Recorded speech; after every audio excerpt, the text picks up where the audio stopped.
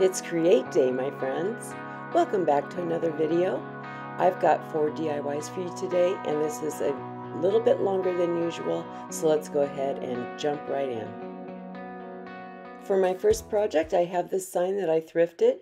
I'm going to go ahead and remove this top hanger that it looks like somebody added to it because it already had a regular hanger on it. And then I will sand this all down and get it ready for paint. I thought I was going to be able to pry this out because it's held in with staples, but the wire was really thick, so I had to cut it and then kind of unwind it and pull it out with some needle nose pliers. I finally got it out, and this left a couple of holes in there that I will have to fill in with some wood filler. I mixed up some Durham's water putty and just with my finger went in there and filled those little holes. There's actually 4 of them, 2 on the top and then 2 on that bottom piece that holds the original hanger. And I'm just using a little scraper to kind of smooth off the top of it and get it as flat as possible. Once that is dry, I will sand that down. I primed it with a coat of my flat black spray paint, and then gave this a coat of the Fusion paint in the color Chocolate. I absolutely love this paint. It glides on really smooth. It has a built-in top coat, and I think this is a really pretty brown, and it will make a good base for what I'm about to do next. I'm using Dixie Belle's Chalk Mineral Paint in the color Mud Puddle. I'm going to do some dry brushing now, just to kind of give this a weathered, aged look. So I've got a chip brush that I'm using. I'm offloading most of the paint onto a paper towel, and then I'm just going to swipe this completely across from top to bottom and bottom to top. I do the same thing on all 4 sides as well, and then I will repeat this process with a couple of different colors.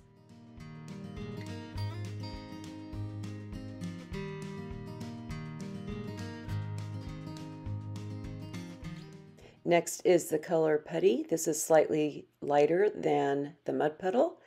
And the last color I'll use is even lighter than that, and that's Fusion's paint in the color Chateau. I think this adds a nice mix of colors that makes it look more realistic. I was noticing some rough spots on this. I think it might have been the paint was too dry, and with the chip brush it was just making some little rough patches, so I lightly sanded it down with some fine grit sandpaper before sealing it with Duraclear matte varnish. Any sealer will work for this, with the exception of wax, because I'm going to be adding a transfer. So that's the one sealer you don't want to use if you're going to be putting a transfer on. Now I want to put like a little nameplate on the front. This is a mold I got from Amazon.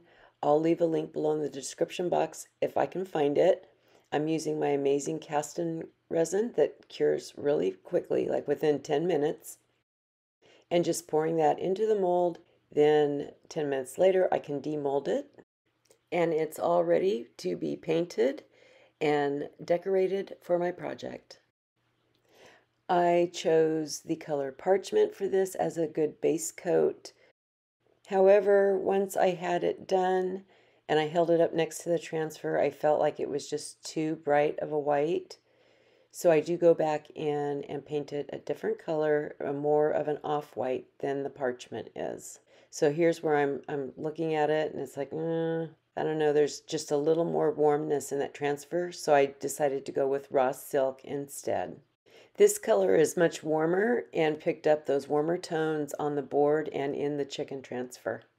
So this is a transfer from the IOD Brocante collection, and I'm just trimming it down to size to fit and getting the wording so that I think it'll still look right. It says Chef de la Volaille, I think is how you say that, which is funny because I didn't know it, but I looked it up after the fact, and that means chef of the poultry, and it's going on a board with a rooster on it. So I thought, well, that worked out perfect. So I just trimmed it down the best I could. it was really hard because there was nothing left for my fingers to hang onto without touching the actual transfer, which would have pulled it off onto my fingers. So I did the best I could. It's not completely centered, like perfectly, but it looks pretty good. I rubbed that down with the transfer stick and then burnished it the best I can with that little piece of transfer sheet.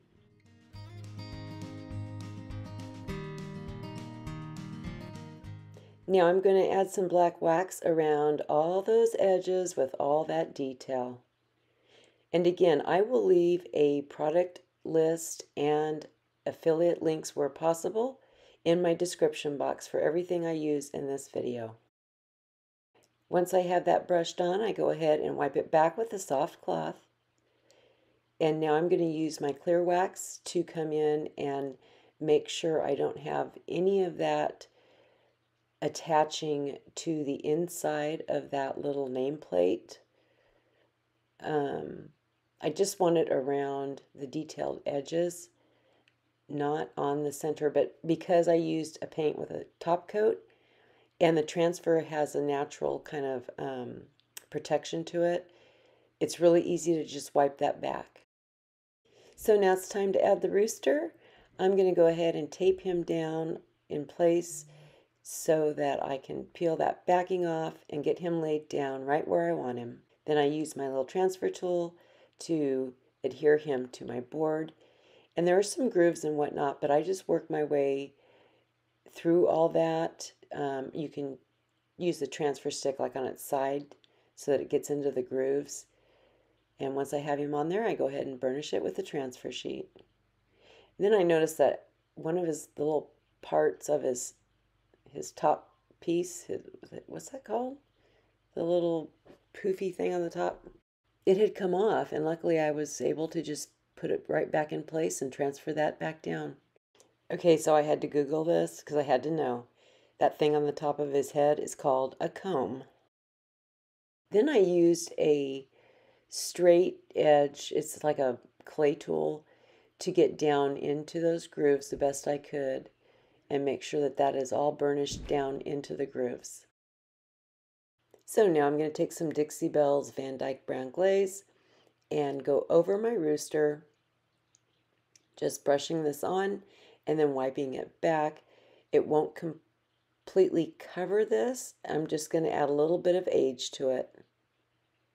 And I forgot to mention that the rooster came from the IOD's Brocante collection as well. So now I'm using my antique gold rubbing buff to go around all those details that I did in the black wax as well as around the edges of this little name plaque. This really was a nice added touch to this. I think it looks really aged but still elegant and just works out really well with the whole theme of this board. I'm using the Duraclear matte varnish to seal the transfer. And again, here you could use whatever sealer you want. And at this point, you could use a wax over this as well.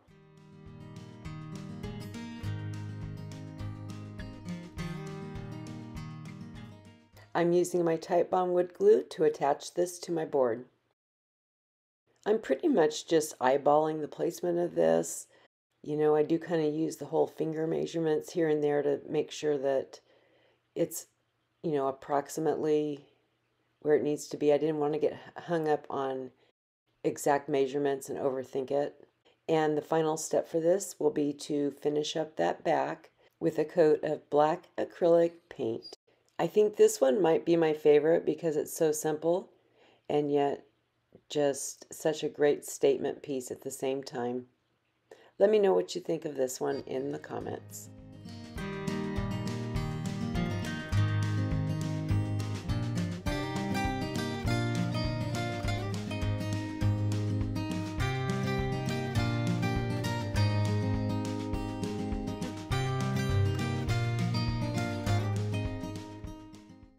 For project 2, I'm using this gold bucket that I thrifted Wasn't much of a bargain. I paid $3 and these sell for $5 brand new. I think people use them like for weddings and anniversaries and showers and stuff.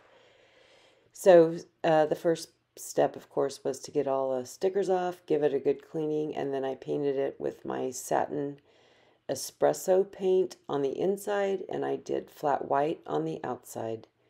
Now I'm going to take my bakery tissue and do some decoupage on this. So I'm going to first tear off all the straight edges so I have a nice organic edge, and then crumple this up. We want lots of texture, lots of wrinkles around this bucket. I'm going with the Mod Podge Dishwasher Safe just to give this some added protection. I thought this might be an item that could be outside on your porch and maybe not out directly in the weather, but I just thought it would have more protection than just regular Mod Podge. So I do a nice even layer of the Mod Podge onto the bucket. I lay my tissue paper down, and then I use my brush just to kind of smooth things out. I don't want to get rid of the wrinkles, but I do want everything to lay flat, especially those edges. So I do go in and make sure those are glued down well. Now I'm just pressing this down with whatever glue is left on my brush. I'm not adding more glue to it. And right there in that spot, I had torn a hole through the tissue paper. So I just patched it up with another little piece that I tore out. And I'm going to continue this process around the entire bucket.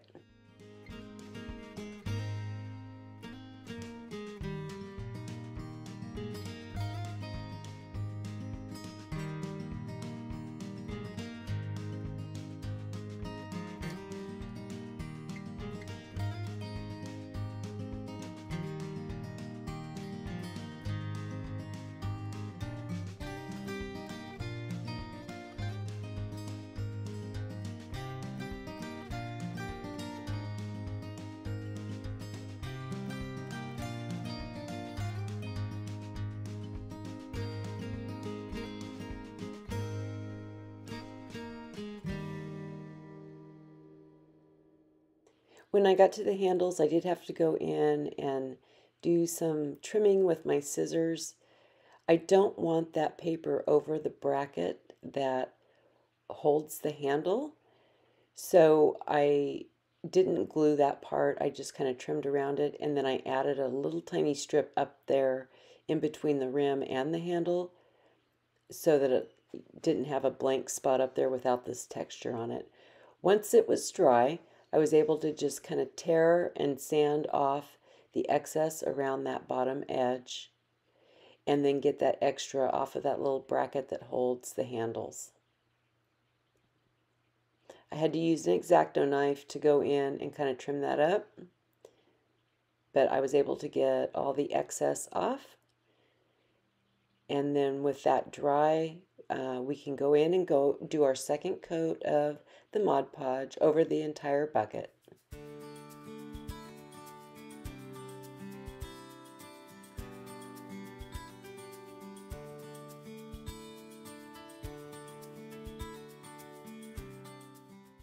I'm going to add some castings to this. I'm using Vintage Roots. It's a redesign product that you can get from Amazon. I'm using my IOD air dry clay. I've dusted my mold with cornstarch, and now I'm going to press that clay in there. And I decided to try a tip that somebody had shared with me, because this carrot has like little tiny roots on it that I knew would break off when I go to demold it. So I thought I'd try the freezer trick. So I went ahead, and once I got this all filled in and smoothed out with my little scraper, I put it in the freezer for a while, and it demolded really nicely. Like, I really liked how that turned out, but I still had some of those little roots break off regardless. And so, like, right now in its frozen state, I really like that, but it melted very quickly in my hands. And so I was kind of back to square one, where I'm still dealing with just a fresh mold or casting. and I needed to get this glued on here. So I'm up in the air about the whole freezer method. I don't know that it was really that helpful. I used my wood glue to put this into place, and then I'm gluing on one of the little roots that came loose.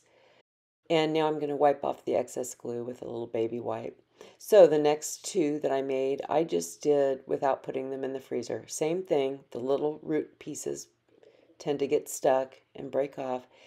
But I was okay with that because I wanted these to be a little bit different than the first one anyway. So I didn't even fill in the entire mold at the top where the leaves are. I actually cut that down and made them shorter so that they would look different than the main carrot in the center. So I'm just using a little clay tool to clean up those edges, and then I will glue this one on.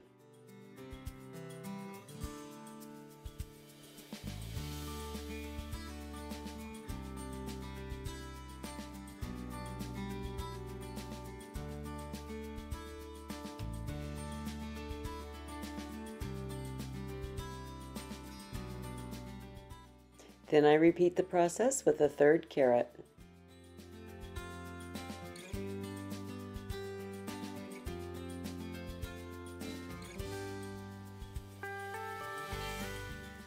I'm using some modeling paste and a palette knife to add some more texture to this bucket. I'm just taking a small amount and kind of just rubbing it on there with the palette knife, smoothing it out a little bit with this little scraper. And I'm just going to go randomly over the bucket with this, not total coverage. I just want bits and pieces of this different type of texture to kind of mimic like maybe plaster or something that's been chipped away. So I'm just going to do this randomly around the whole bucket, and also making sure I get in between the carrots on the front. Now you could also use a crackle paste for this. I think that would be really interesting, especially if the surface underneath is smooth and not covered with this textured tissue paper that I decoupaged on there. But for mine, I just opted with just the plain modeling paste.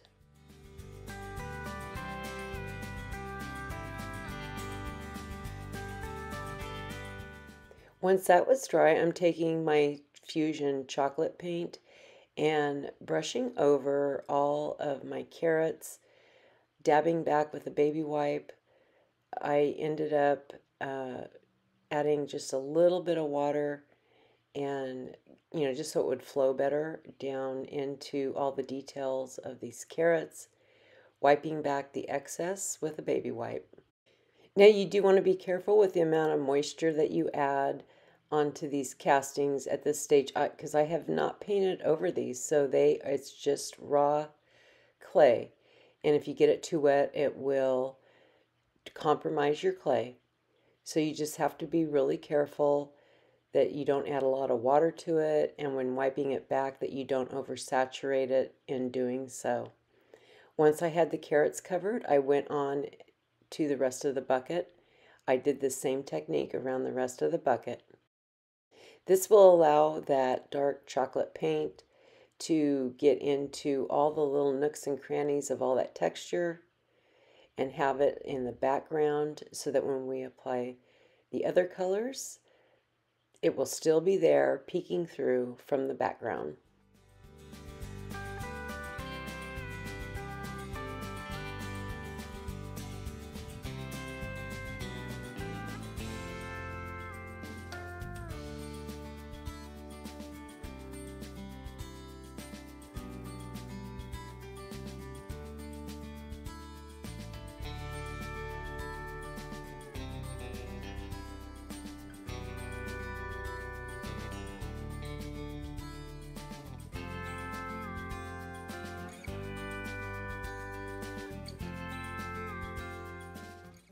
When that was dry, it was time to start painting our carrots, and I'm starting off with leaf green. I'm going to go in with this over the tops of the carrots, brushing that on and then dabbing it back with a baby wipe. I'm going to be adding a couple of different colors, so I don't want full coverage of this first color.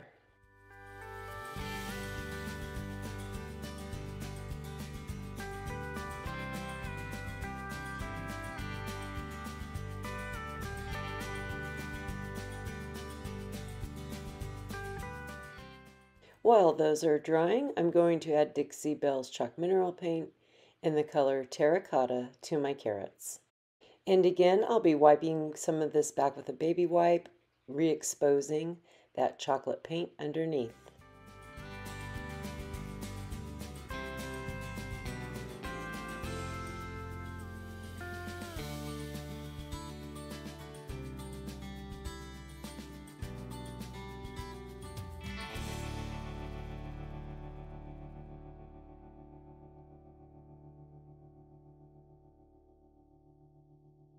My next color is called Forest Moss.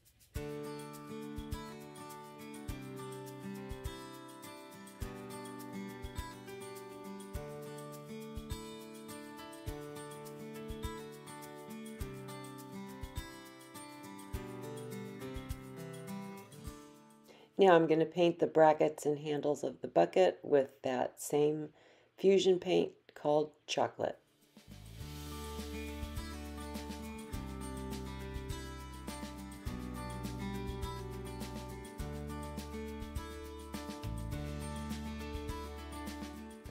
I'm taking the fusion paint in the color Parchment and a moistened sea sponge to add some of this onto my bucket, and then I'm going to blend that out with a baby wipe. I'm doing my layering of colors as I often do. I have the control with the baby wipe to get rid of as much of this as I want to. I'm just, it's just personal preference. I'm just blending this in, covering up some of that darkness, and then I can go in with another color and layer that. So I just get a lot of variation, a lot of interest. The hard part was going in between the carrots on this. But here's the next color. We're going to go with French linen. Same thing. I'm going to dab that on with a sponge and then blend it in with a baby wipe. For more interest, I'm adding Dixie Belle's Grunge Glaze. I'm just going to brush this on all over and then wipe it back. It doesn't give a lot of coverage, so it's not going to cover up all the previous blending. It just adds a little bit of age to it.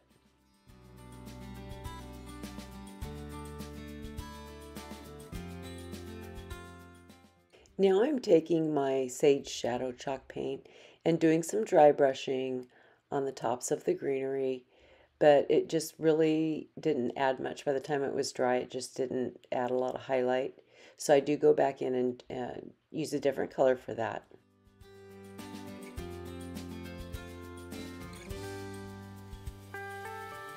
Now while that's drying, I am going in and adding another coat of the terracotta onto my carrots.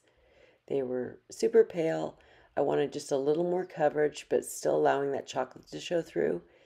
And when that's dry, I'm going to dry brush these with a couple of different colors. This one is called Pumpkin, I believe. I'm going to lay that down first in a dry brush fashion.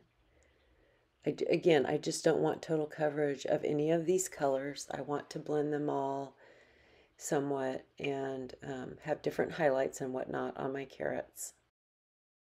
Next up is a color called Tangerine.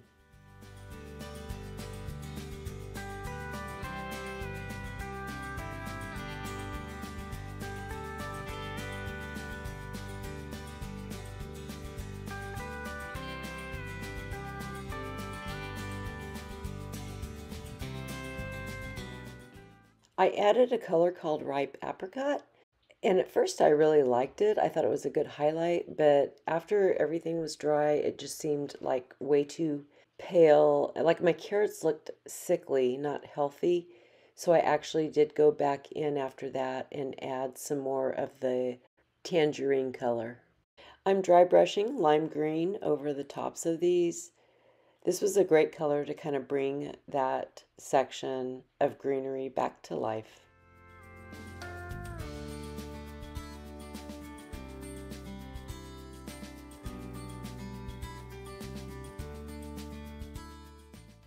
I decided to mix my own color for dry brushing highlights on my carrots, so I'm mixing tangerine with white and just dry brushing over all those carrots to give them a little extra highlight. Now it's time to make some rust. I have Georgia clay, burnt sienna, and orange spice. I thought originally I would do the typical rust technique using baking soda, mixing that into my paint, and then dabbing that on. And so what I normally do is I get one color, add the baking soda, paint that on, and then I go to another color, like right here I'm mixing in the next color with the baking soda and blending that in as well. But once I got this on here, it was just too much. It didn't look subtle enough for the look of this bucket. I did not want the rust to be like the star of the show. So after I get kind of partway done with this, I decided to just kind of wipe it all back and start over using just the paint and not the baking soda. It just wasn't appropriate for this particular project. But that's what I've used in the past, and it works really well when it fits with the project. And I end up not using the Georgia clay. It was way too red. So I mostly just used the other two colors, and then I brought in this antique gold color because rust does have a little bit of gold or yellow in it. So anyway, this is where I'm just kind of trying to figure this out. Do I want this to run down? I thought I wanted the rust to run down the side of the bucket. But so it was trial and error on this one. So here's where I decide to mist it. I'm holding a paper towel underneath it because I want it to run but not all the way down. So I'm trying to add a little more paint in there when I mist and see if I can get that paint to flow a little bit. But it just wasn't working for me. It just didn't look right. So I end up just wiping as much of that back as I can. And then I start fresh with just doing really light strokes of the different paint colors, blending them but being lighter to the touch so that I can get a more subtle rust look.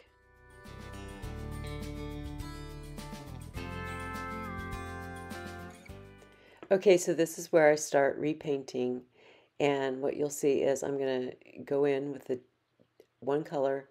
I'm going to dab that back with a baby wipe and then add another color and dab that back, and so on and so forth. And that's how I end up achieving the look that I ended up being really happy with.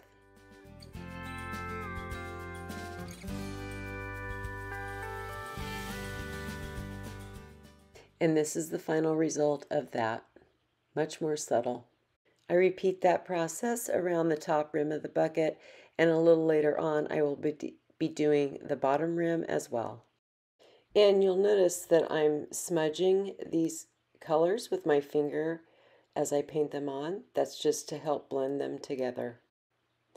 And then I use a baby wipe to just wipe off random sections to give it a more natural look. With that done, I'm going to take my DuraClear matte sealer and seal in my carrots. I do 2 coats of this to make sure they are well protected. Now for the bottom, I had painted it with that chocolate fusion paint, but there were brush marks, so I'm going in with that same paint and stippling to give it a textured finish. Then I sealed in the bottom rim and the handles and the brackets that I did the rust technique on with that same matte sealer.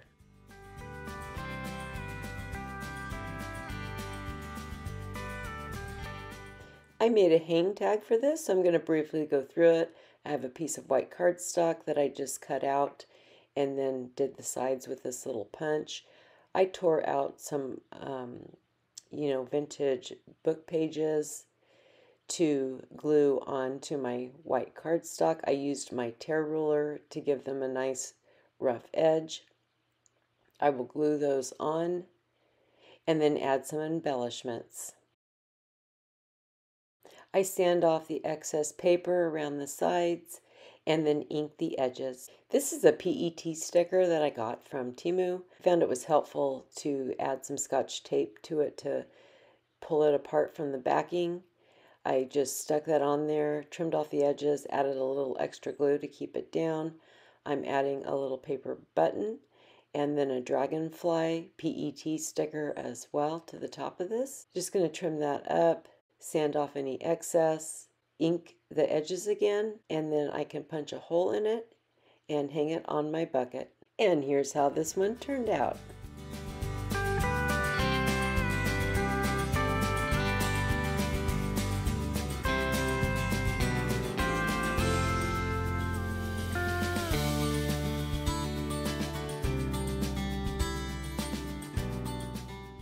Now on to our vintage shabby chic items. I have this tray I picked up from Dollar General. It was half price, so I only paid $2.50. After I get the stickers removed, I'm going to go ahead and remove the handles that are on this. I thought that I would be reusing them, but I end up not doing that because it just did not fit this style.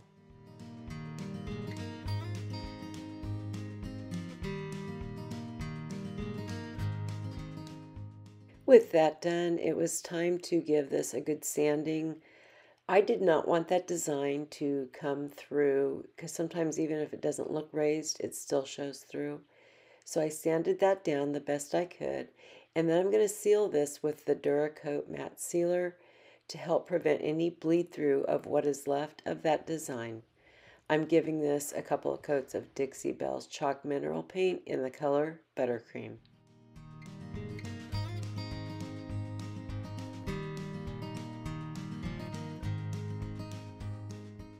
When the paint was dry, I started adding my Mod Podge. I'm going to do the iron-on method here.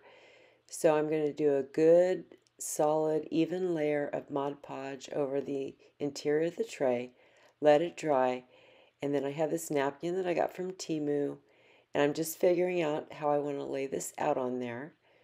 It's only a 2-ply napkin, so it was really easy to just remove that bottom ply and then lay this out and kind of put creases where I need to trim this down to fit.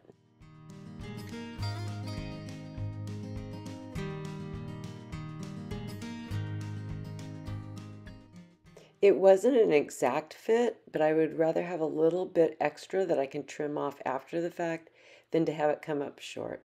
So now I have a piece of parchment paper that I'm laying down over my napkin, and using my little craft iron, I'm going to iron this down, moving my parchment paper around to avoid the bulk in the corners so I can get as close to all those edges and those corners as I can, checking periodically to make sure that it's all adhering. And I think the setting on my craft iron was like in the medium to high section. I'm not really sure. Sorry about that. I just turned it on, and when it was hot, I just went for it. So I'm not really sure what the setting was. So in those corners where my craft iron couldn't get, I just went ahead and added the Mod Podge in there with a brush and smoothed that down with my fingers. So now we're on to some castings for the corners of this tray. This is another mold from Amazon. And again, if I can find it, I'll leave the link for it. I chose these little pieces that I could put one on either side of that little corner mitered section and kind of drape them down around the edge of the tray. I'm applying these with my wood glue. And I'm just going to line those up and get them on there where I want. and then kind of mold the bottom piece. It doesn't go all the way down the edge of the tray, but just a little bit. Just make sure everything is attached really well.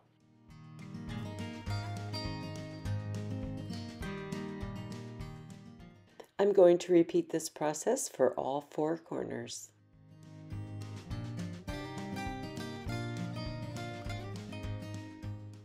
I'm going to trim away the excess napkin on the edges with an X-Acto knife.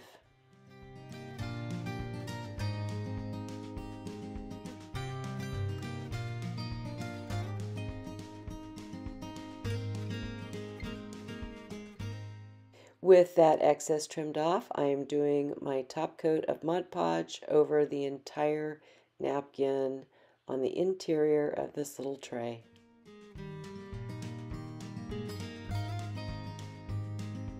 Next up is a coat of my white gesso over the castings and the outer edges of this tray so that I will have a good primered coat to accept my paint. Some of the wood on this looks like some type of, manufactured wood, so I really wanted to add a primer coat so it doesn't soak up all my paint so readily. I'm going to make a custom color here using conch shell and mocha. The pink in the napkin has a lot more of an peachy color to it than pink. I when I first looked at it, I thought it was, like a conch shell type pink, but when you put them together, it made the napkin look like way more peachy and orangey. So that's why I mix these 2 colors together. It is a really pretty close match to the shade of pink that's in the napkin, so I think it looks better that way. And I'm just painting the entire frame of this tray and the castings as well with this little custom-made color.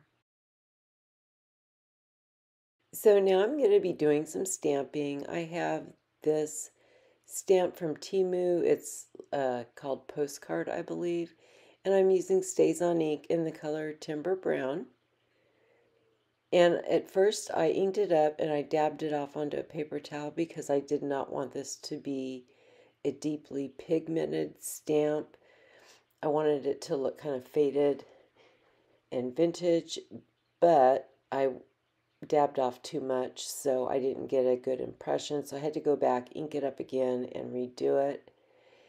And then I'm just going to apply this randomly over that outer edge of my tray. This is another stamp from Temu. It had, I think, a butterfly and some script on it. There were several in the set, including some flowers and different things that I just randomly added these with that postcard stamp, just making some variation in the stamping on that perimeter of the tray.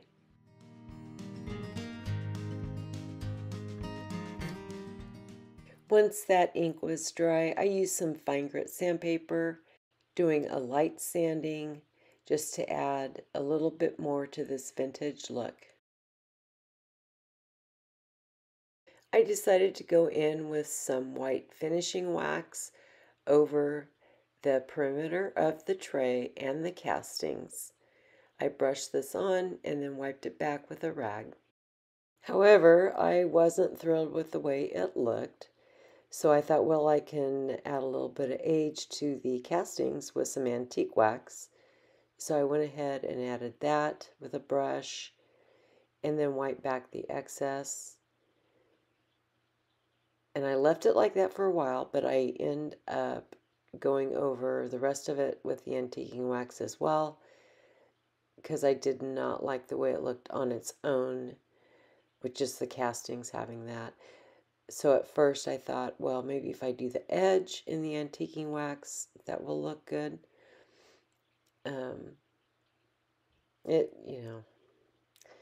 It just, it's just a process, right? Okay, so I didn't like how dark that was on the edge, so I'm adding my clear wax in as an eraser to kind of wipe that back so it's not quite so dark. But yeah, we go through the process. We figure out what we like, what we don't like. I actually wanted these shabby chic items to be more brighter and not so antiqued. But for some reason, I just got caught up in that cycle of it doesn't look right if it doesn't have like age to it. So anyway, here we go. I've got some, I think this is chiffon. It's like a roll of this like ribbon, only it's just fabric.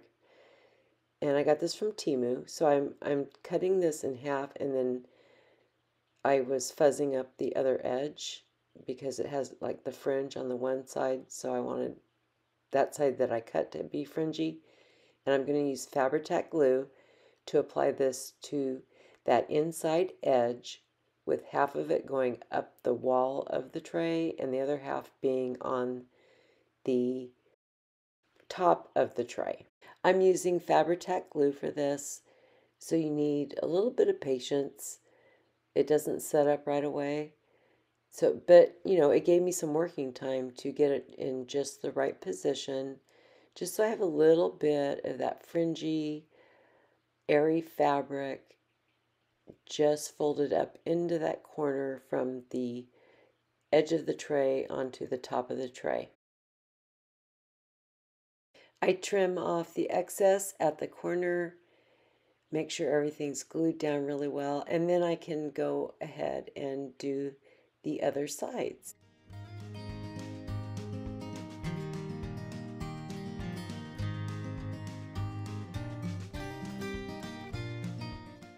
So now I have these pearls I want to add.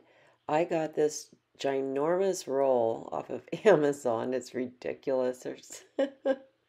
Oh my gosh. I have pearls to last me forever, but they were the perfect size for this. And again, using the Fabri-Tac glue, I'm going to add these on top of that layer of chiffon to just give it that little extra shabby chic, girly look to it. And these worked out perfectly when you get to the corner. You know, you just kind of, because they're small, you can just bend it into the corner, and it just worked out great.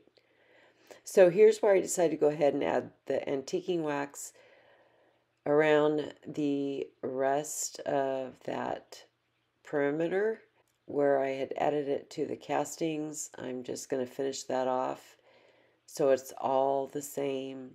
And then I go in with my antique gold rub and buff and do the highlighting onto the castings, just hitting the high spots for the most part, using my finger, and just adding that little bit of glitz and glamour.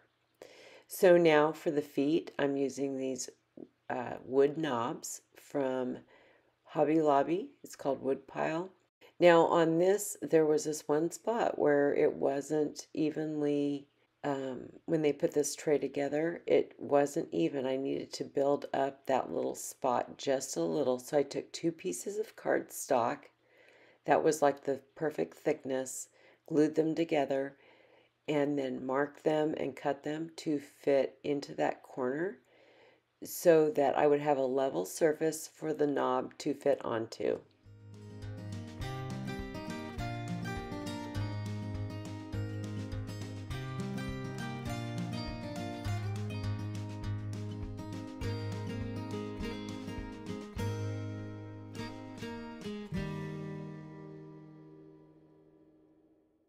I glued that on with Fabri-Tac glue, and when it was dry, I went ahead and attached my little feet with my Titebond wood glue.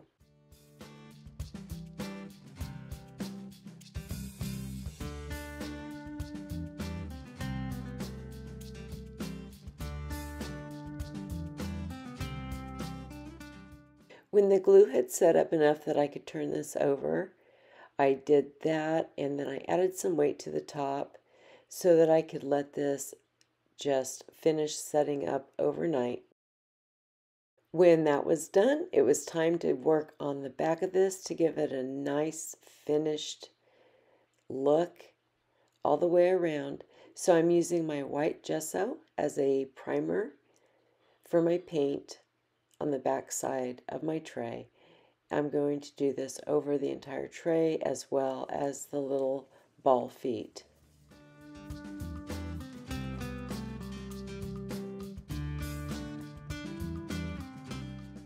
With the primer coat all dry, I'm using Fusion paint in the color Chateau. I will do 2 coats of this.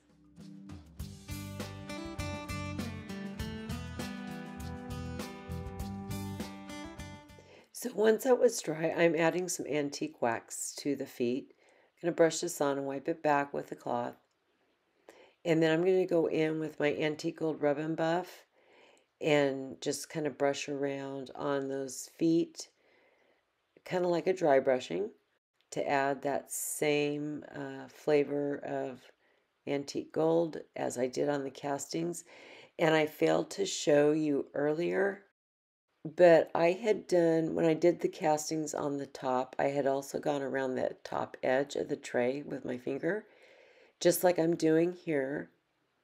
I wanted to make that the same on the bottom edge to match that. And I'm sorry I didn't show that. I don't know what happened to that footage. But so now we have the antique gold on the top edge, the bottom edge, the feet, and the castings. So here's the original handles. I painted them that espresso color that I did on the inside of my carrot can. And I did not like the way those looked. I didn't think I could make them work. So here we go. I'm going to make some new handles with some wood beads and the same chiffon ribbon roll that I have from Temu. I am putting these wood beads on a little wooden skewer. I wrap some scotch tape around so that I can set those down onto that tape and it will keep them in place while I paint them. And I'm painting them with Fusion's Chateau. I'm going to set that in a styrofoam block and let it dry. And then I need to drill the holes from the original handles just a little bit bigger so that I can feed that ribbon through there. So what I did was I took a really small drill bit, went through that hole, and then I graduated slowly up to a bigger drill bit because I did not know if this wood would handle just going in with a bigger drill bit. Like I said, it's some type of manufactured wood, and I wanted to be careful about that. So I added the gilding wax in the color Pearl, and it's super pretty, but it actually looked way too gray for the colors I have on my tray. So I ended up going over them with some of the antique gold, of course, rub and buff. So now I have my ribbon that I have. The only way I could get it through here was to feed a needle and thread through there and then poke the needle down through the hole and then pull that ribbon through. I didn't feel comfortable in making the holes any larger. I felt like it would compromise them because it was too close to the edge of the tray. So I just figured out how to make this work. So now that I know how to get the ribbon through there, I can add my bead because I need one bead on that end. So I'm going to feed that through. So I have one bead on that hole and then another bead on this hole. Those will be like the base of my handle. And then I can go ahead and finish feeding through that other end of the chiffon fabric. So then we have like this little fabric handle. I tried to figure out exactly how much height I wanted there, and then I glued the bead down onto the tray with some Fabri-Tac glue. On the bottom, I just tied a knot on each end up against the bottom of the tray as close as I could get. And then I tied the two ends into a knot. I snipped off those ends and then I just glued them down underneath that piece with some hot glue. I repeated the same process on the other end, and that will do it for this one. Let me know what you might have come up with for an alternative solution to the handles. Here's how it turned out.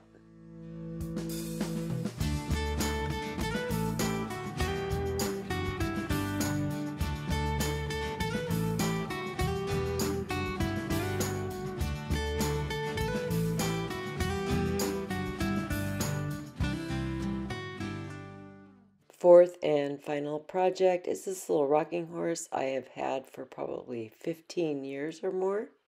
I haven't used him in my decor for a very long time now, so it's time for a makeover. I'm starting off with a primer coat of my flat white spray paint. When that was dry, I attempted to do a coat of the folk art paint in the color conch shell, but the coverage just wasn't what I needed.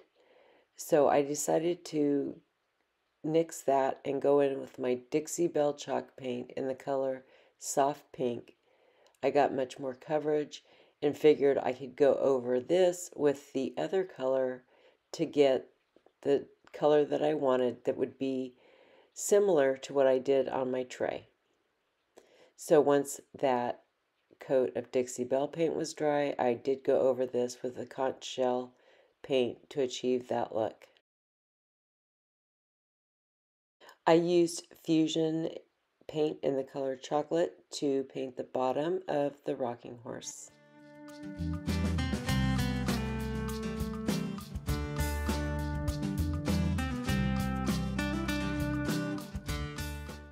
Now for the saddle and the medallions on the horse, I went with the Java chalk paint, and I'm not sure why. I don't know why I didn't use the Fusion chocolate paint. I think maybe I felt like I would get better coverage with this one. I'm not sure. It's still a mystery to me. I think when we get in our creative mode, sometimes our brain doesn't analyze like why we're doing what we're doing. It's very strange. But anyway, I went ahead and went over all those little raised areas that were previously metallic with that paint. I did a couple of coats, and then I went in with Dixie Belle's Sea Glass to cover that up with the idea that I could distress back to that brown Java chalk paint. This was a little bit tedious. Small areas to paint, but anyway, so then I do the sea glass on the bottom. This is why I don't understand why I didn't use the same paint, because I'm doing the same thing on the bottom rails of the, painting over with the sea glass. So I tried to wet distress and it wasn't going through. So then I got out my sandpaper and I'm very lightly sanding because I know I'm going to go through that paint into like beyond the paint underneath, and then I'll bring back out the underneath metallic. So I had to use a very light hand, and I did get some of the metal showing through, and I had to go back and touch it up. Now I'm painting his eyes with the Fusion chocolate paint, and then I'm going in with my clear wax to seal this all in, but also to prep it for some antique wax so that I'll be able to wipe that back. I'm rubbing it on with my fingers and then just wiping it back with the cloth. Now at first I thought I wanted to do the antiquing wax just on the areas where I did the Dixie Belle Sea Glass paint, but then I decided to just do the whole horse. I didn't think it looked right with the pristine pink. I don't know. Like I said before, I just couldn't get away from the aging of everything on these. So I guess I'm not your shabby chic expert, that's for sure. But, you know, I gave it a shot. So I wiped on the antiquing wax and then wiped it back off with a cloth. And now I'm going in with some white wax to just kind of tone that down, freshen it up a little bit, give it an extra look to it. So now I'm making a little shabby bow. I just have some strips of lace and tea towel and some of those pearls, that, you know, gargantuan roll of pearls I got from Amazon. And I layered them crosswise, and then I'm tying them together. I'll fluff them out a little bit, trim off the edges, and then I can hot glue that onto the neck of my little rocking horse. Once I get this hot glued on there, I take a button from my stash, I snip off the hook on the back side, and then glue that onto the center of my bow, and this little horse is done. Thank you so much for watching. I hope you find my content useful and will like and subscribe if you haven't already.